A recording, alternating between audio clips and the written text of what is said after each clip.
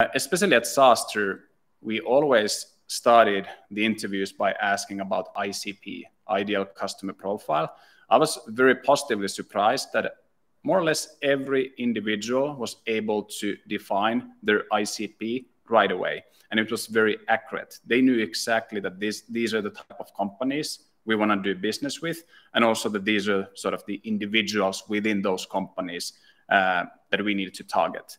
And I think that's, of course, a great starting point if you want to create a scalable sales and marketing engine, that you know exactly the companies you want to go after. You also know how to find them, and you also have started building customization and personalization at scale, meaning that different segments see different type of content, and also that the ads and sponsored content you use on LinkedIn, it's always tailored for the audience. Quite a few of them also had sub-segments, so they didn't treat the whole ICP the same way, but they had identified sub-segments, and then they had a little bit different playbooks and processes in place for each and every one of them. So all in all, very advanced if you compare to just randomly picked companies. But as I said, it's not really fair to say that US is ahead of Europe only because of that, because I think when we go to SaaStr in Dublin, we'll see also that